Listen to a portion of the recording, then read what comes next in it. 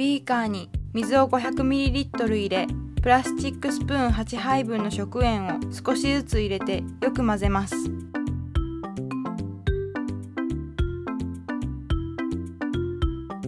食塩がわずかに溶け残るくらいになったら、水溶液をしばらく放置し、溶け残りを完全に沈ませます。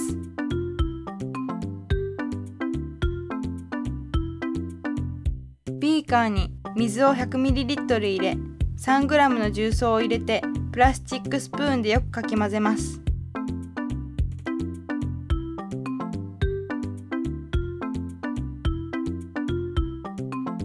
ビーカーに水を 500ml 入れ、2g のマローブルーを入れてプラスチックスプーンでよく混ぜます。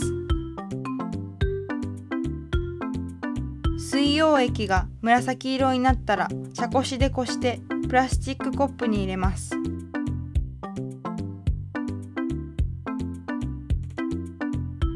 プラスチックカップに食塩水、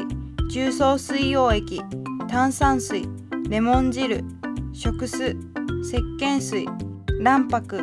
にがりをそれぞれ入れます。それぞれのカップにマローブルー水溶液を入れ、様子を観察します。